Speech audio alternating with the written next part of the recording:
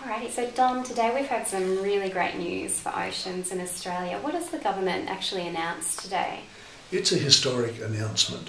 We've got 40% of Australia's oceans proposed for marine reserves, 10% of our oceans proposed for marine national parks, and by the way, in one announcement, that's the same percentage of our oceans as national park as we've achieved on our land over the last 100 years. Now, it's not before time because our beautiful oceans need protection.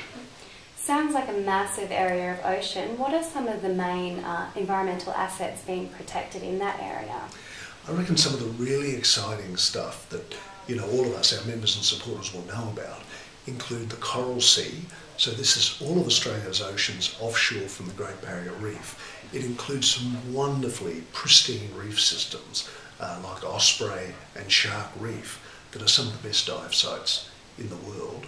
What's really nice about the Coral Sea is oil and gas is being banned, so that'll help protect the Coral Sea but also the Great Barrier Reef from the risk of an oil spill blowing onshore. But most of the Coral Sea goes into a marine national park, which is great.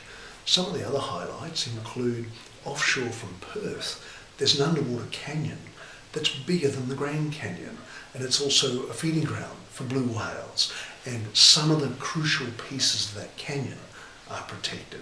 Oil and gas has also been banned offshore from the Margaret River region, and then from the Kimberley coastline, the Australian oceans offshore from there, there's good protection from trawling and some fishing practices in that region, which is fabulous.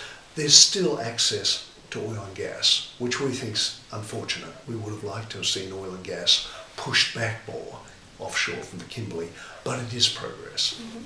Sounds like a fantastic achievement. How long has the ACF been campaigning for this work?